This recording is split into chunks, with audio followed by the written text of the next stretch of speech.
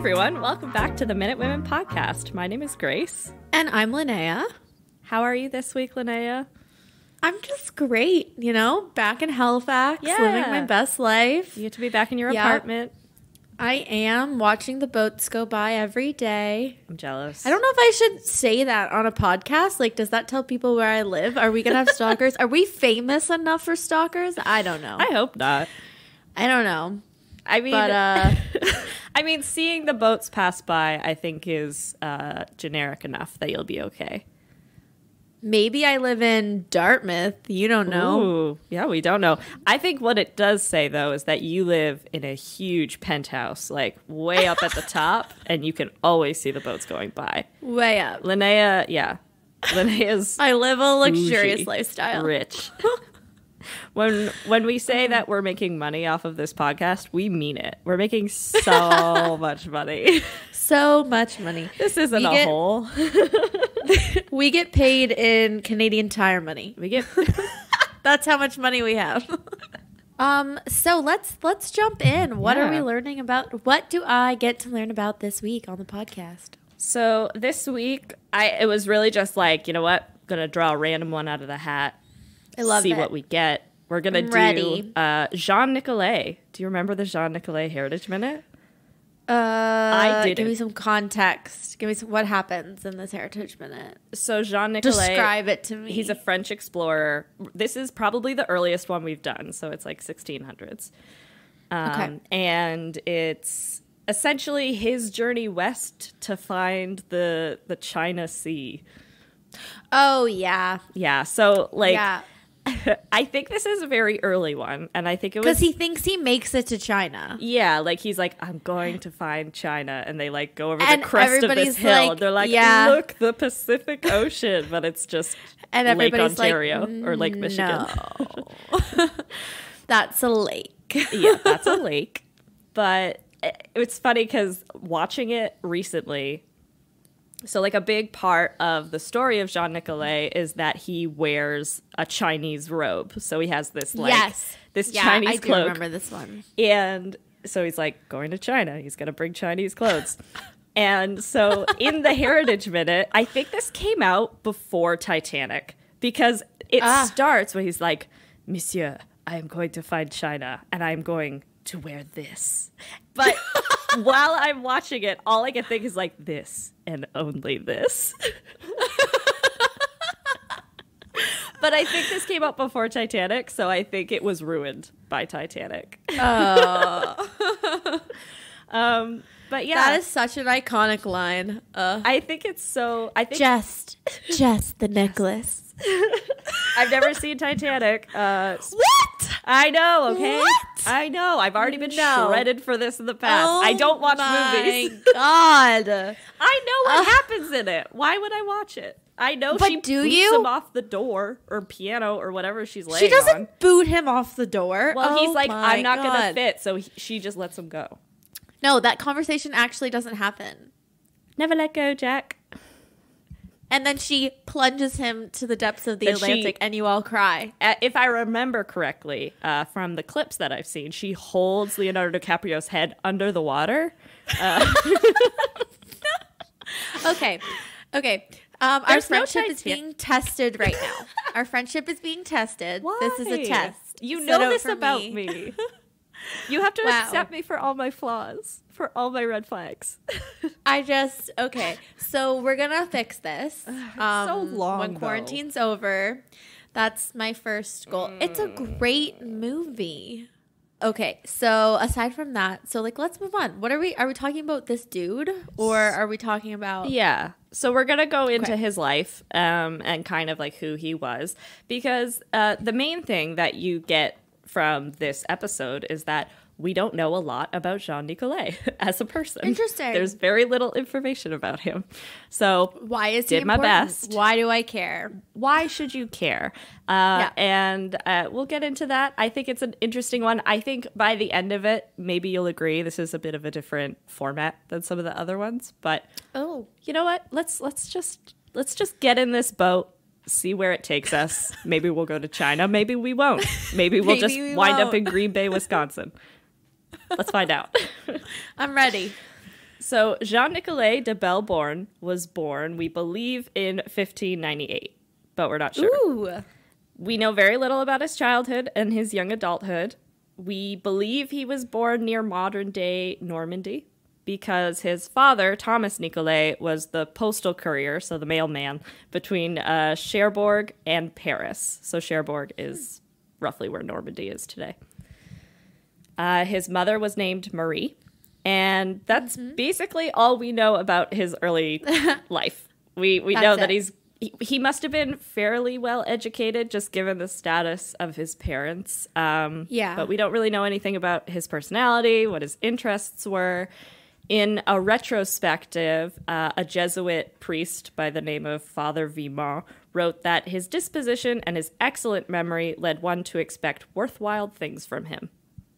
Well, isn't that a nice compliment? Isn't that nice? No one's ever said something like that about me. That's not true. People say that you're lovely all the time. Thanks, Grace. We go to the same curling club, and I hear what they say about you behind closed doors. And it's always like, man, isn't Linnea the best? I'm not joking. That is a lie. It's not a joke. Like, it's just like, Linnea, I wish she was on my team. And I'm like, everyone, back off. She's my friend. She's mine. She's mine. Oh, funny. So by 1618, Nicolet was on a ship across the Atlantic Ocean destined for the French colonies. So this is where he starts to show up a little bit more in our history books. Okay. So he was initially hired by the Compagnie des Marchands de Rouen and de Saint-Malo. So essentially, the French colonies in North America are dominated by these companies, and they have monopolies over different resources that are being exploited. It's essentially the French government saying, it's like the maple syrup cartel. I was just going to say, things haven't changed. Things have not changed in the French slightest. Are still the French. The French are still the French. At least they're honest about it right now. They're not saying it's for the farmers. It's for the people who are part of this industry. They're like, no, we want to make a lot of money, so no one else is allowed to be here. It's just us. It's just us. Just our friends. So this particular company had a monopoly from 1613 to 1620. So Nicolet is initially hired by them in 1618. Once their monopoly was lost due to a breach of terms in their contract, the rights were handed over to a different company, but this doesn't seem to have impacted Nicolet's time in New France. So his contract was just transferred over to the new company. Okay. He's got no loyalties. No loyalties he to the just needs a company. job. Yeah, it's a corporate takeover. He's just a cog in the machine. He doesn't really care. He's not important yet. He's not important yet.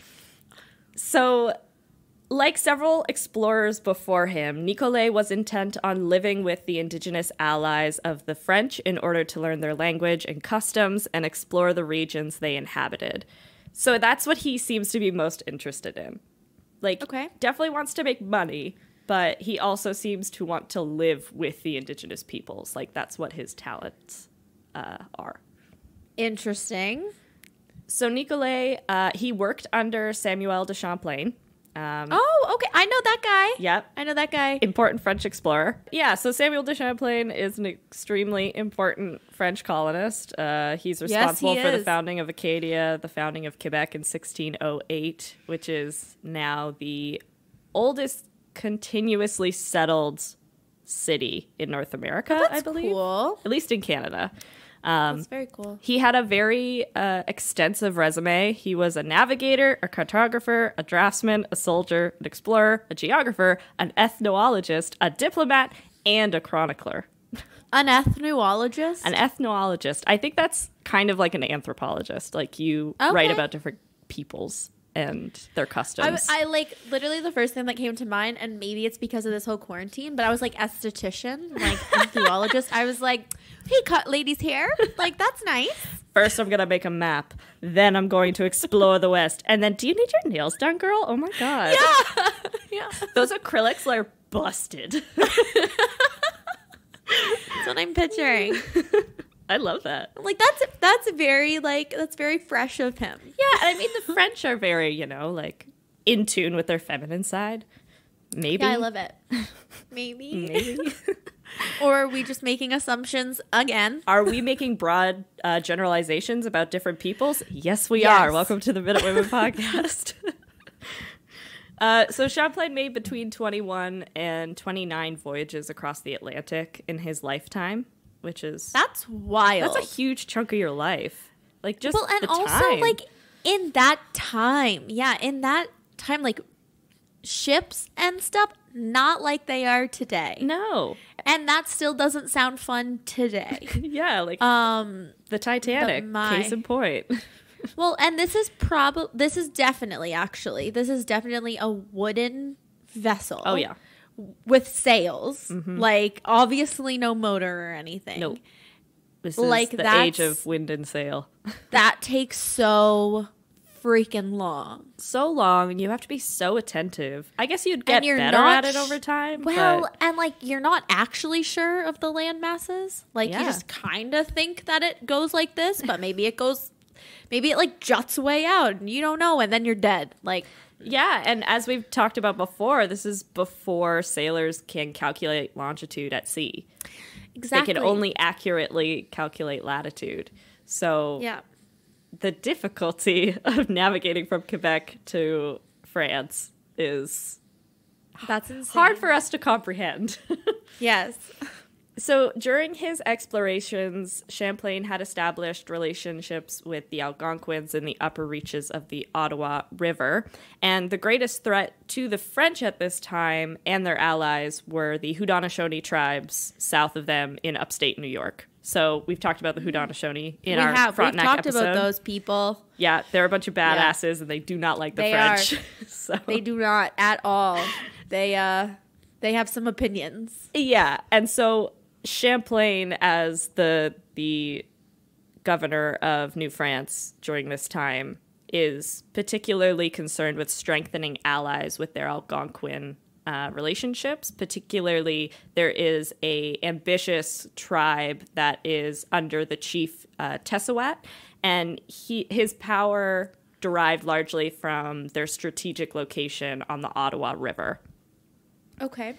They were also a very ambitious tribe, though, so they wanted to increase their power, and they wanted to set up, like, customs and tolls along the river, and they also wanted to seek out a monopoly as the middlemen of the fur trade. So that's fancy. Oh, yeah, they're like that's we can play your game. Thinking. That is my, like, from researching these episodes, also from doing my own personal, like, thesis research, I think the most important thing I've learned is that I think as like white people, we have this idea that like indigenous people didn't have a cultural awareness of how capitalism worked. And it's just so not the case. They're like, oh no, we understand. We can play this game. It's like, we can establish ourselves as long as you don't give us smallpox and like try to murder us. Right. Which Whoops. Whoopsie. But so essentially when Nicolet arrives, this is what Champlain's major concern is. And so he's going to enlist Nicolet to spend a winter with Tessawat on Amulet Island, or Allumette Island, sorry. So the year that Nicolet arrives, this is what Champlain is most concerned with. And so he sends Nicolet to live with Tessawat and his tribe on Allumette Island. So he's going to spend a winter there. This island was a strategic spot on the Ottawa River, and it was important for the sake of trade between the Algonquins and the French that these tribes and the French had good relations. So that's like a Canadian challenge. Yeah. Like, I'm going to send you in the dead of winter to the Ottawa River that will be frozen. And it's very cold. Yeah. And you're just going to like hang out with this civilization. Yeah. That doesn't live in houses. Like we're living it like off the land. Yeah. And good luck. It's amazing. Yeah. To go from living in Normandy, France, the minute you arrive in Quebec, which is already going to be quite different from the life that you're used to back in France. They're like, all right, time for you to go live with a whole new people that you don't speak their language and you don't know their customs. The only thing you have in common is that you're Catholic. Bye. Yeah. Yeah, and I don't know if I think about it more than other people because of because of my issues with my lungs and being immunocompromised. But I'm just like, I would have died. Yeah. Like, yeah. No, like, it's one of those things that, like, you sometimes have, like, boomers who are like, oh, these kids and their allergies and stuff. It's like, no, it's because those kids died. Like, we just have the technology and the science to make sure that those kids live past infancy now. The amount of times, like, my mom and I have had this talk with my grandmother who, like, she does get it, but it's like, if we were born when you were born, like, we would have both been dead because my mom, like, had a really terrible labor and stuff. Like, I was all sorts of messed up. And then, like, I was really sick, like, as a little kid. Like, I would not have made it through a first winter. Yeah. And like, it, like, that's why you don't hear about people having asthma who are, like, kind of boomer age. Yeah. It's because they died. Yeah. And, I mean, we'll wind up talking about labor and stuff because there is a midwife heritage minute. Oh, but there is for a huge with the most annoying girl with the most annoying young woman in heritage minute history. It stands out for sure. It's like, just help me. We'll get to that one eventually. But if you haven't watched it, go watch the heritage minute about midwives. Yeah, yeah. But like. And I think maybe that one sticks with me more because I am a woman. But off the top of my head, I'm pretty sure the stat was for like a huge chunk of human history. Like it's like 1 in 4 women die in labor. Yeah. It's like insane. It makes me understand why people join nunneries. It's like you're just like, you know what? I'm not about that. I think I'm just gonna avoid that altogether. Yeah. Anyways.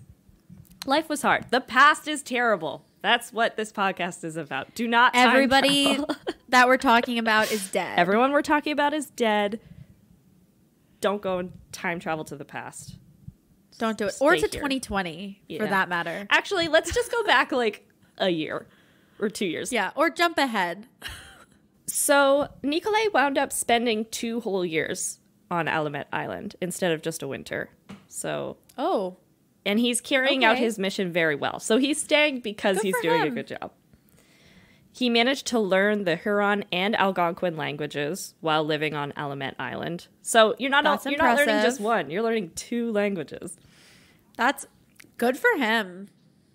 He lived alongside the inhabitants and came to know their customs. So he's not going there and being like, all right, gonna build me a cabin and avoid you guys as much as possible. He's like living with them. And he began exploring the region. Yeah, he seems like he's like a decent guy. Again, we really don't know that much about him, but based on his actions, he seems like he's going about this in the right way. Yeah. The Algonquins quickly accepted him in return, and they made him an honorary chief, which allowed him to attend their council meetings, and they even brought him to the negotiations of a peace treaty with the Haudenosaunee. So he's given... very fancy. Yeah. He's being welcomed right in there. Yeah, he's like given a place of honor among their tribe, which is good. So after his 2 years, he returns to Quebec in 1620, but he wasn't there for very long. He was basically there long enough to write a report about his mission, and then he was just sent off on another mission. So he's like back in New France for a hot minute, and then he's out. How long was that report? Like, I'm picturing it either being like very long or him being like, it was chill. They're usually pretty short. Basically, all of Nicolet's writings are lost, though, so we don't know actually how long it was. Oh, that's so sad. Yeah. It's a shame about the 1620s. Yep. You lose everything. This time, he was tasked with making contact with the Nipissing who lived in northern Ontario on the shores of the Nipissing Lake. Surprisingly enough. Shocking. I think there's a connection there. Not positive, though.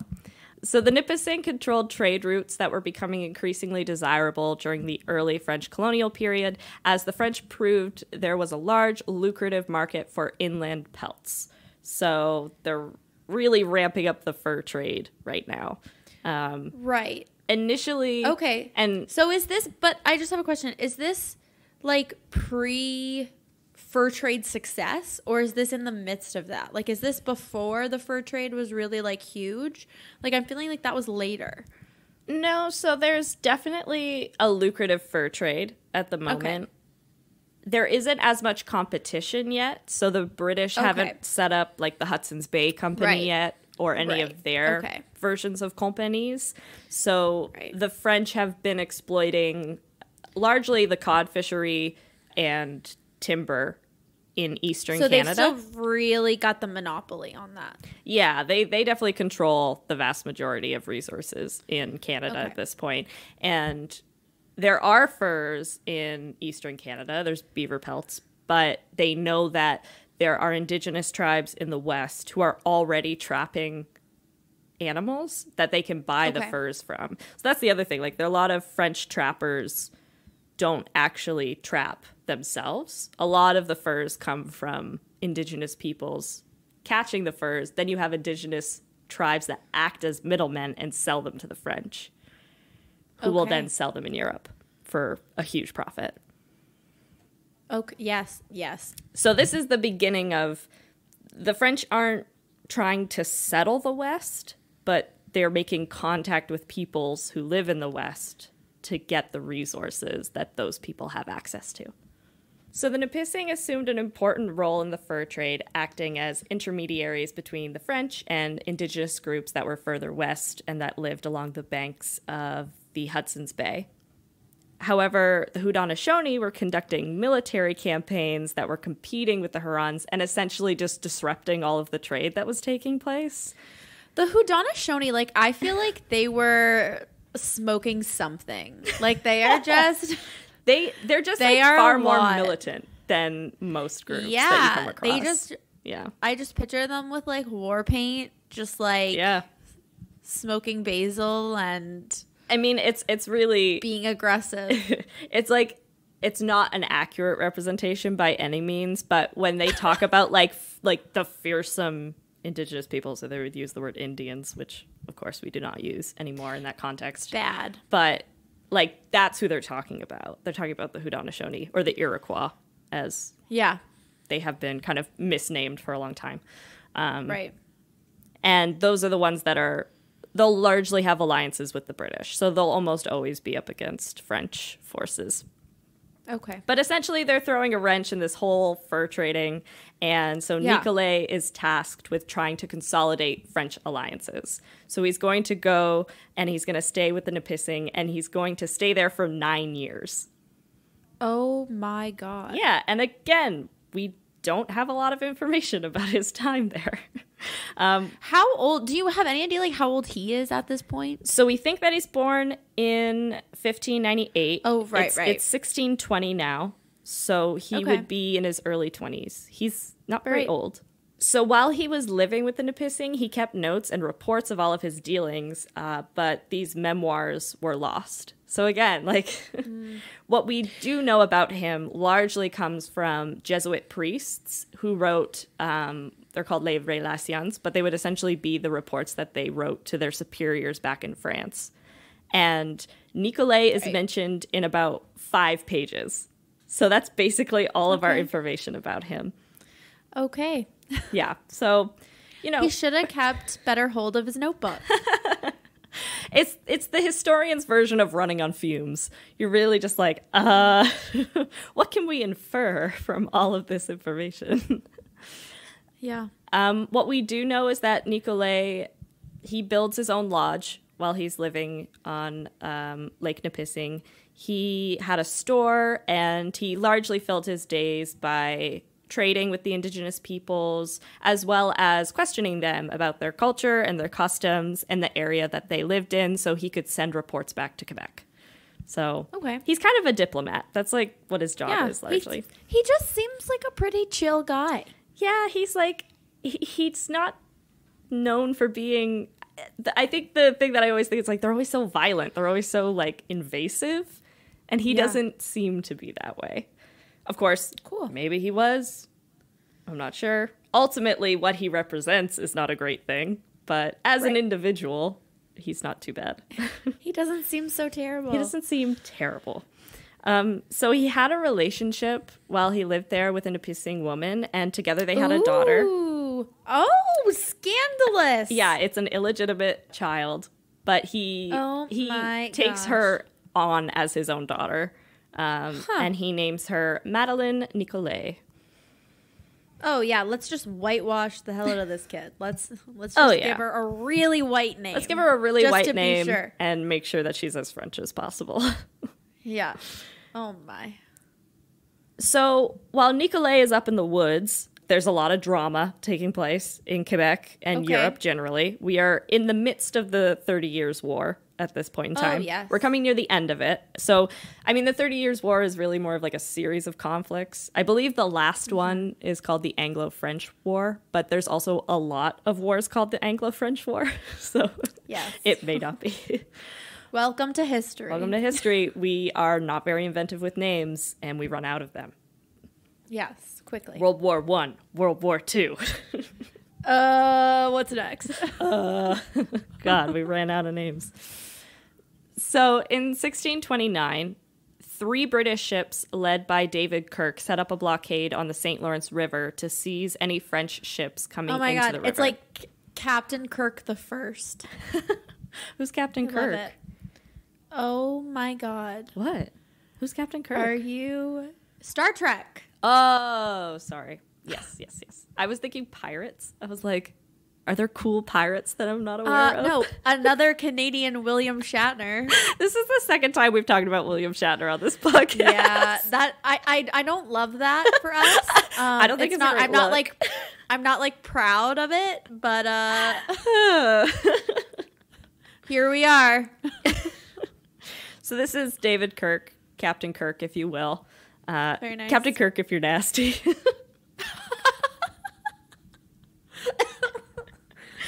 And so he's trying to capture French supply ships trying to go down the St. Lawrence River. Ooh, he's a baddie. Yeah, so he's a bad guy. He's not cool. The blockade seized ships and made threats to Champlain and attempted a failed attack on the city of Quebec.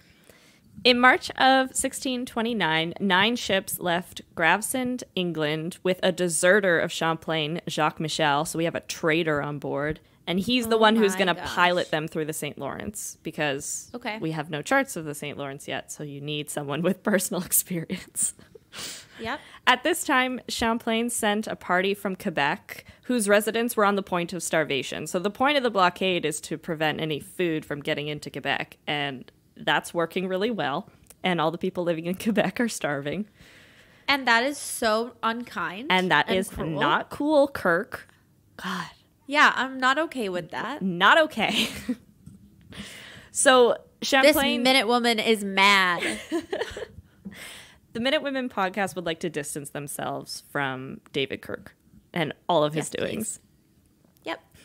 So Champlain is sending out a party to meet unexpected relief fleet led by Emery de Caen. But unknown to Champlain, de Caen was also bringing word that peace had been reached in Europe through the Treaty of Susa. So the war is over. Like, oh, nice. Everything's done. Yay. Blah, blah, blah.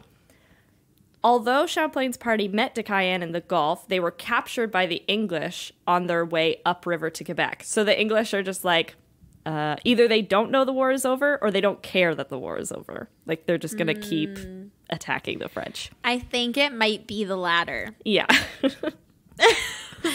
Because I've decided that David Kirk is a terrible person. Yep, he is the worst.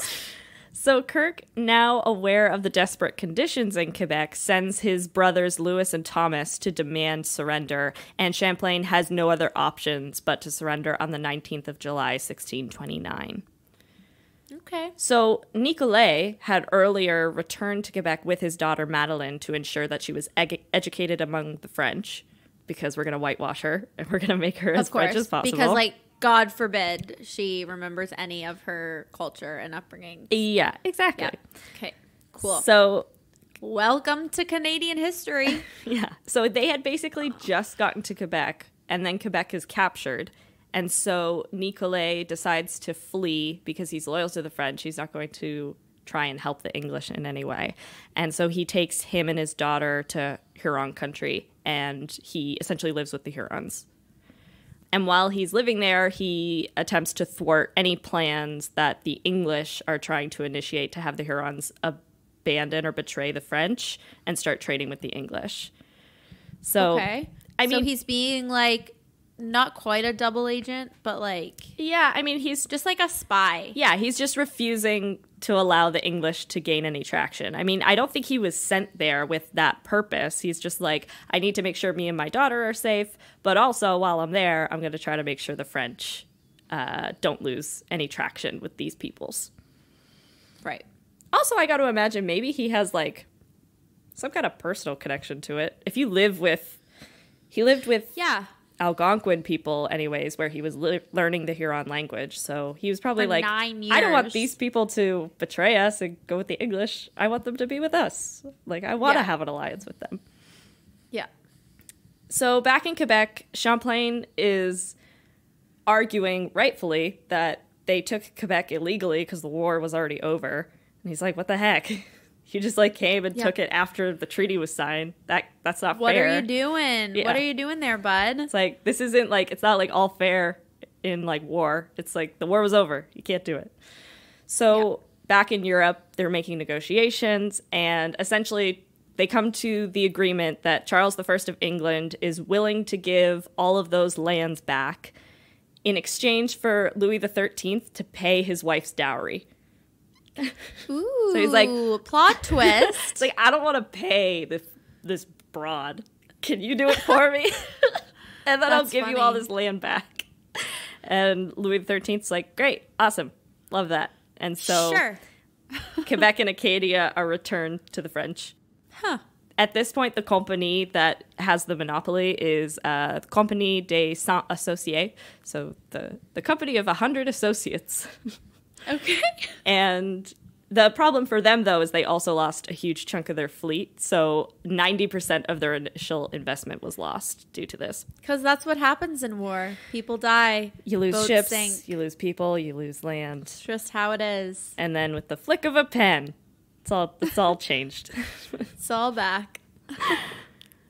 So other than Nicolet living and like taking refuge with the Hurons, we don't really know about his participation in the war. But once Quebec is returned to the French, he returns to Quebec as well. And when he returns, he starts to set up a new life in Trois-Rivières, which is a beautiful little town in Quebec. And essentially he asked to be set up as a clerk for the company, which was granted to him, but before he was allowed to set up as a clerk, he had like one last mission, one last job. So he's got one more job to do for Champlain, and he wants him to undertake a voyage west. And this is where we catch up with the Heritage Minute. Okay. So the Heritage Minute is at like the tail end of his exploring years in the New World. And trying to find China. Yeah, it was going to be his largest journey yet. He's going to try to find the Chinese Sea and a western passage to the Far East. So before he set out to find China, Nicolet was given a Chinese robe of damask, which is like a type of silk. And it was described by the Jesuits as being ornately decorated with flowers and multicolored birds. And Nicolet set out in the summer of 1634, probably in mid-July. Fancy. He's looking sharp. Yeah. He's ready to meet some people from China. Yeah. He's like feeling good. It's like, I gotta look fly. I gotta look good. So did he go by himself? No. So he does have a team of people, and he manages to recruit people along the way. So he meets up with 7 Hurons who agree to guide him through a section of like the river valley, the river network. Today, it's believed that he reached Lake Michigan, and he winds up reaching modern-day Green Bay, Wisconsin. So he's actually a really big figure in Wisconsin because he's he's Packers, the discoverer. Like, go Packers. Yeah, like that Green Bay. Yeah. I don't know is there another Green Bay? Maybe. I don't know. But there's a Green Bay on the south shore of Nova Scotia. Oh, really? That's it. There you go. Learn something new every day. But in Wisconsin, he's like considered the first European to ever be in their state. And so he's like a really big figure there, which I did not know. So it's like Wisconsin, known for cheese, Brett Favre, Jean Nicolet, and not being China. Yeah, but apparently easy mistake. Easy mistake. So he sees it. He's like, wow, Lake Michigan, this thing is huge. This must be a sea. This must be the ocean. So did he taste it? Like, what a dummy. Like, great thing about lakes, okay? Low sodium, shark free. All right? All you gotta do is just like dip a finger in there, give it a little lick. If it doesn't taste like the start of a boiled dinner, then it is not the ocean. Linnea is very much endorsing that you drink seawater, which I am not. Do not do that. I'm just saying, give it a little taste. Just a little sample. Just a little sip. Yeah, you know? So he's here. He's like, I did it, y'all. I found it. So he's putting on his Chinese robe. He's going out to meet the people. And it's believed that he brought 2 dueling pistols to intimidate them, which has resulted in my favorite series of art that I have ever found in my life. So it's because in Wisconsin, this is like the discovery of their state. It's the discovery of their city in Green Bay. So it's in like their their courthouse, in their state house, like this portrait, these huge murals of Jean Nicolet dressed in a Chinese robe with 2 pistols. And his hands are always in the air like mad gangster shit. Like, and everyone around him is scattering, so it shows like the indigenous inhabitants. Like, there are at least 5 paintings of this dude rolling up with guns out. Like, I come guns in peace. ablazing. Welcome to America. At least he had one thing right, you know? He had one thing right. He might not have been in China, but he knew how to approach Americans. He knew how to make an entrance. Like just boom. Get those pistols out. So, yeah, I encourage anyone listening to this podcast, just Google Jean Nicolet painting, and they're all like that. And it's so funny. Promise. It will be one of this coming week's Instagram posts. Oh, yeah. We'll definitely make sure we get one on our Insta. To include these portraits from the people of Wisconsin. So he hadn't met Chinese people. He had met the Ho-Chunk people of modern-day Wisconsin, which I also learned another name. I don't know if it's a name that indigenous people had or if it's like a European name that like they gave to them by mistake. But they're also called the Winnebagos, which means... Shut up. Winnebago, like the RV, is kind of racist. Oh, yeah. Well, I was like, oh, no. Someone please correct me if I'm wrong, but I knew that Winnebago was racist, but I thought it was in reference to like the gypsy population. Oh, okay, maybe. And maybe because like you're always leaving and traveling source. Around. Yeah, so I feel like that might be true. Yeah, and it could be that this particular people was really migratory, so Europeans met them and they were like, oh, they're a bunch of Winnebagos. Yeah. It could be the same word, but either way, not great. Not great, not cool. And so the story goes... We'll just call them RVs from now on. We'll call them RVs. Mobile homes, maybe. I don't know. Apparently, they were like terrified of him. According to European accounts, they mistook him for a god. Wonder. I'm sure they didn't, but... Whatever. For a god. They're always like, oh, they thought we were funny. Gods. It's like, no, they didn't. I 100% bet they did not. But unfortunately, he had not found the China Sea. He really found Lake Michigan. And he returned to Quebec in the autumn of 1635. Nonetheless, Nicolet is still remembered as the first man to explore this region in the American Northwest. Well, good for him. Or at least that's what the Heritage Minute and much of Canadian and American history would lead you to believe for the last century. Oh, no. I hear a plot twist coming. Plot twist. More recent scholarship has almost entirely debunked this whole story. And they're like, never happened. What? Not that he took a voyage. They do believe that he sailed west and he found Green Bay. And the robe and the pistols, like, that's all true, right? No. So, but that's my favorite bit. I know, and that's probably why it's a heritage minute. But more recent scholarship believes that, like, the whole idea that he was looking for China was, like, totally false and never happened. Like, he didn't take this voyage to find China. Some historians stick that it was, like, a secondary objective. Like, you know, if you find it, great, that's awesome.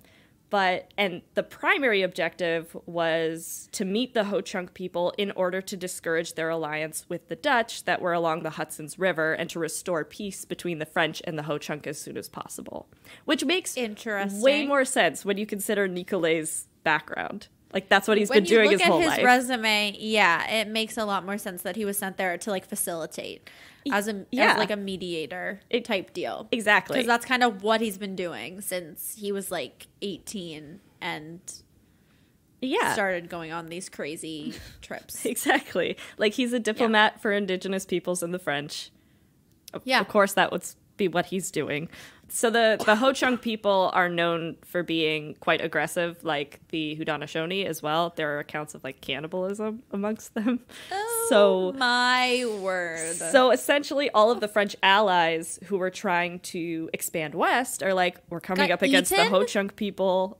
Well, they're not getting eaten necessarily, but they're coming up against the Ho-Chunk people, and they're like, those people are scary. Like, we don't want to go west. We don't want to get more furs for you. It's too dangerous. So Nicolet was like, hey, will you allow these people to exist and coexist among you?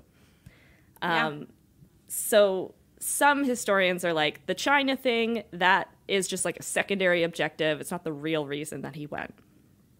However, in 2009, a theory was proposed that I find most compelling. It was by anthropologist Nancy Lurie and historian Patrick Young.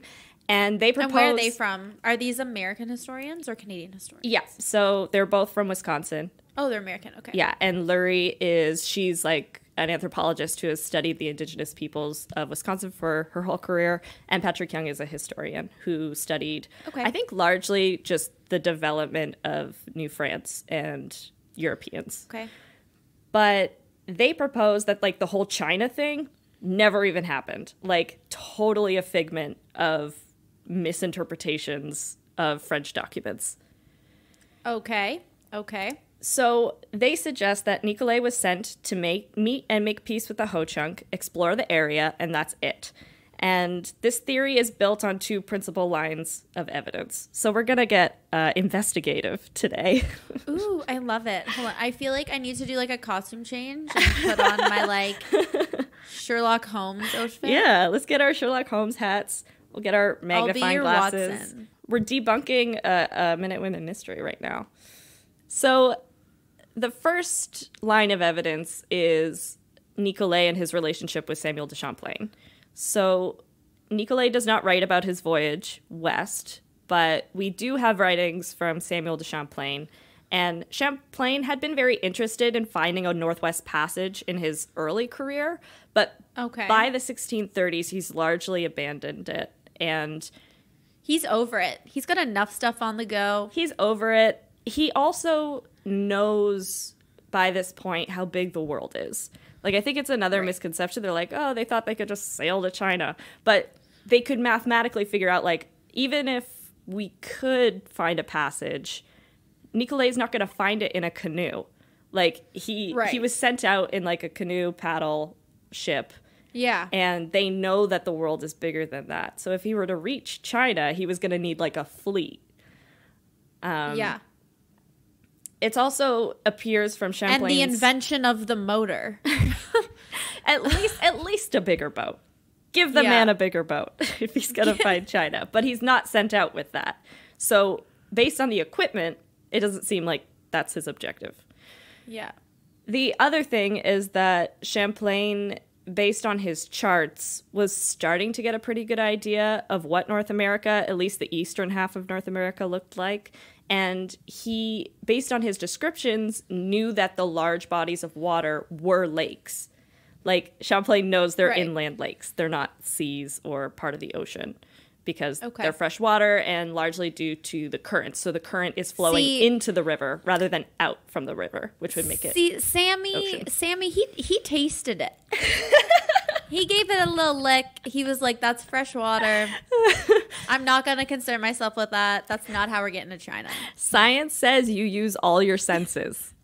Yes, exactly. Figure it out. And Champlain, he took a little, and he's like, nope. That's like, fresh. That's lake. This is lake water, guys. Oh, there's a leech. Oh, God. Yeah, right. Chills. Nightmare fuel. So Nicolet likely, though not definitely, knew all of this information as well because he was hired by Champlain. So, it's not a guarantee that Nicolet had all the same access to information, but if Nicolet is sending him on this voyage, he wouldn't send him on this, like, foolhardy trip to just find China. Because he's smarter than that. Yeah. And I think also, like, coupling that with his background, what he'd been hired to do in the past, it makes more sense. Yeah, it seems to make more sense. I'm on board. I am on board with this. Like, choo choo, let's go. I believe this. Revisionist history, all aboard. Yeah. But the second reason that Lurie and Young don't think that he was going for China is about the Chinese robe, and it's because they don't think that robe ever existed. Like, it's not real. Oh, see that? Now broke my heart really a little breaks bit. My heart. I'm still gonna go look at these photos. Still look at the paintings because they're. And if I ever become an art collector, yeah, that's all I'm collecting. You want one? That's all I want. I'm gonna post some for sure on our social media because that's great. So yeah, the reason that Lurie and Young also doubt the Chinese expedition is because they don't believe that the Chinese robe ever existed. Right. So like I said earlier, we don't really know that much about Nicolet because all we know about him are from the Jesuit relations that were written, and they don't talk like about other him very people's much. Yeah, other people's accounts. Yeah. And so what they write about this journey is that Nicolet took it. They say when he went on it, and they say what he brought with him. And they describe a robe made of Chinese damask, which French-Canadian author Benjamin Sulte in 1876 saw that, and he inferred that, it must be a Chinese robe or something close to a Chinese robe. Okay. So that fact... So we had a little bit of assumption going on. Yeah, so he sees... You know what happens when you assume, Grace? Bad things. Yeah, you make an ass out of you and me. Have you never heard that? No. Oh my God. What school did you go to? Is that like your version of Dare? No, I did Dare. Did you? Yes. So yeah, Sulte reads this document, and it says that he wore a great robe of Chinese damask, and he's like, oh, he has a Chinese robe. Great. Awesome. Love that. Gonna write that in my book. So that fact was cited by a series of historians following him who don't read the original text. They're just like, Sulte wrote that he wore a Chinese robe. Sulte's a good historian. Must be true. And they throw it in their books as well. And oh no, that just repeats for like a century of historians writing about the journey of Jean Nicolet. And the interesting thing that... And they're all wrong. They're all wrong. And Patrick Young brings up is like some of them are questioning it and they know it's weird, but like they just can't make the leap and say that he wasn't looking for China. Like the historians are like so close to being like, maybe it wasn't this. That doesn't seem to line up. Yeah, they're like very skeptical, but they're like, but he has this Chinese robe, so he must have been looking for China. Yeah. So this is problematic for two reasons. First, just because you're going to China doesn't mean you start wearing Chinese clothes. Like, he's not a dad on vacation. I thought when I came to visit you in Cape Breton, I'd have to wear like traditional Cape Breton clothing, you know? I'd have to put on like a doeskin and carry around. I was going to say a Dosco suit. You can put on your... A what? A Dosco suit. It's essentially like coveralls that the mines and the steel plant would give you. But yeah, I was thinking either that or like a Canadian tuxedo. Just a lot of denim. Yeah, that would work. That would fan out. You can wear a kilt if you want. Oh, classy. If I come visit you, I'll wear one of those, what are those hats called? The yellow hats? Oh, a sou'wester. Yeah, I'll wear a sou'wester in Lunenburg. I'm touched. I'm really touched. I'm trying to be culturally sensitive.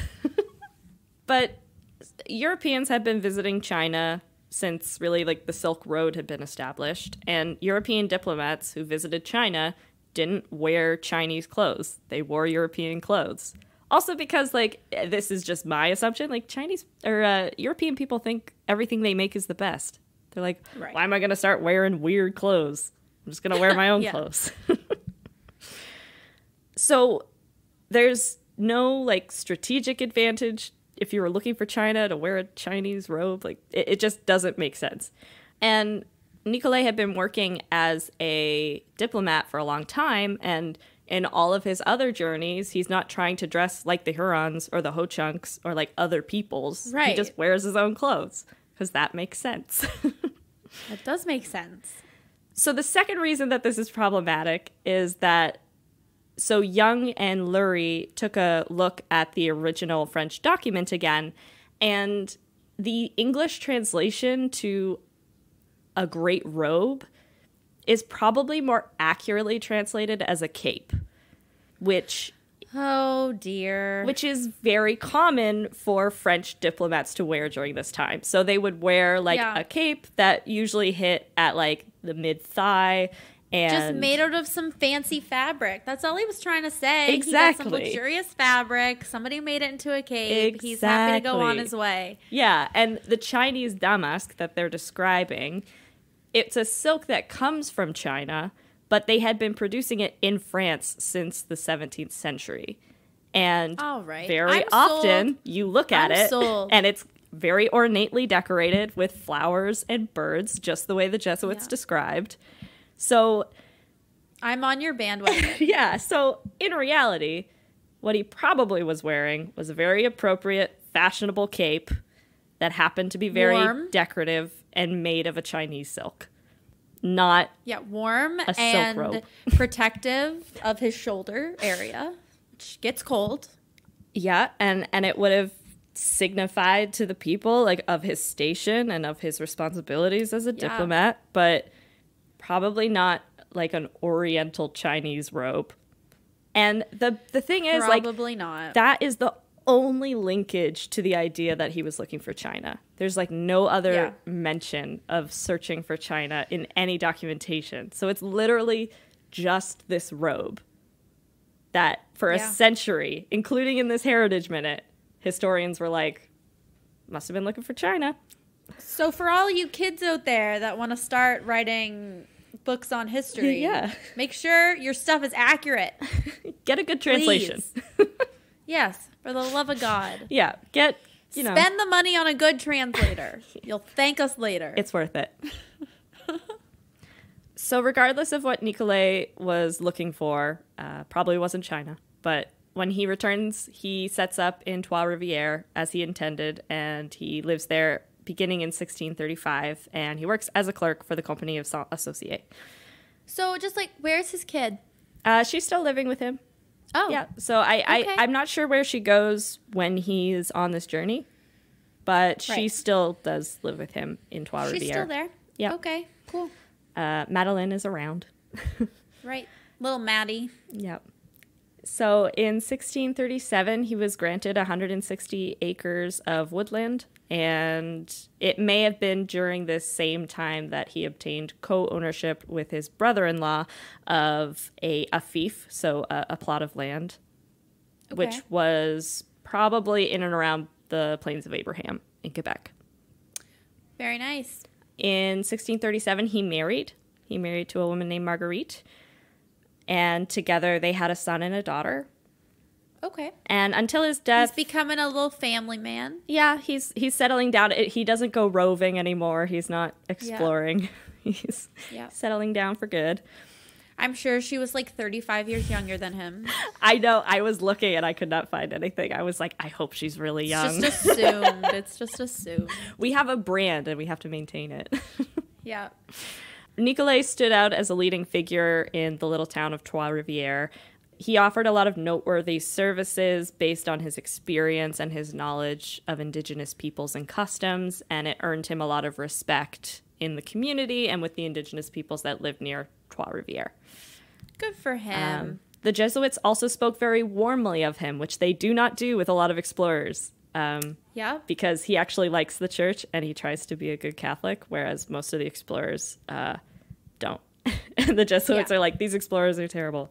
But Nicolet tries to do like missionary work, and so he's written of very nicely by the Jesuits, which is another thing to keep in mind. The only documentation we have about Nicolet is written by these Jesuits who think he's a great guy. So there's like another layer of bias that you have to be concerned about. Yeah. So Nicolet died prematurely in 1642 at Quebec. While he was temporarily replacing the head clerk of the company, he was asked to go with all speed to Trois-Rivières to save a Haudenosaunee prisoner that the Hurons were preparing to torture. So he's like, oh God, this could cause a lot of problems. And potentially, oh no, they weren't the cannibals. I was going to say, and potentially eat for dinner, but. No, I mean, I don't think the Hurons are, anyways, I don't know enough to say about it, but yeah. So the boat that he was rushing back to Trois-Rivières on capsized in a strong gust of wind. And despite all of his journeys, he never learned how to swim. And so he drowned in 1642. And yeah, that's the life of Jean Nicolet, as far as we know, as much as we know about him. As far as we know. All we know is, I think this is the first Heritage Minute that we've done that while I was researching it, I was like, oh, none of this is true. Yeah, not very cut and dry. This is a completely wrong, probably, interpretation of what had happened. Interesting. Yeah, and I mean, like, for the time, I'm sure that was the prevailing theory on what had happened and what had taken place. Right. But I'm sure it would not be a Heritage Minute that would be made that way today. Yeah. Also, it's kind of an interesting one to pick. Like, all of the accomplishments that are represented in that Heritage Minute have more to do with the United States than they do for Canada. Oh, and that's definitely why it was picked as a Heritage Minute. You think so? It's like, we can't give them everything. The Wisconsin cheese packers were like, we'll give you some money if you want to, like, make one about our guy, Jean Nicolet, and his badass robe and his badass guns. Definitely. Definitely.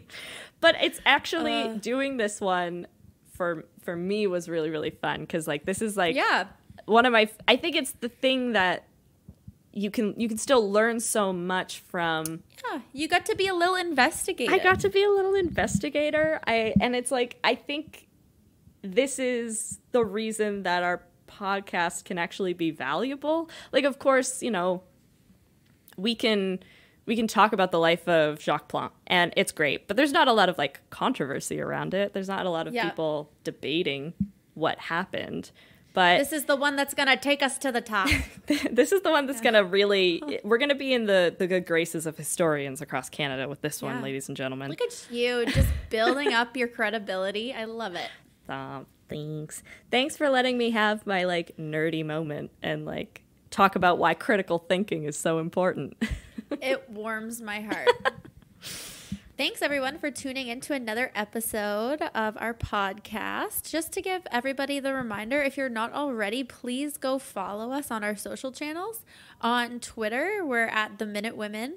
On Instagram and Facebook, we're at Minute Women Podcast. And I've been trying to post lots of new fun materials, some questions and some trivia. Yeah. So please go check that out. Yeah, our Instagram especially has had a huge facelift as of late, which is so cool. It's so awesome. But also, if you want to rate, subscribe, review the podcast, download the podcast, we're available on basically all the major podcast platforms. So whatever platform you listen to us on, that would be great. You can also catch all the episodes on our website, minutewomenpodcast.ca. You can also check out the sources to the podcast. So, like, if you wanted to check out the lecture that I listened to by Patrick Young, we'll leave a link to it on the sources page. And you can also have links to all of our social channels on there. All right. Yeah. Bye, guys. Thanks for listening. Bye.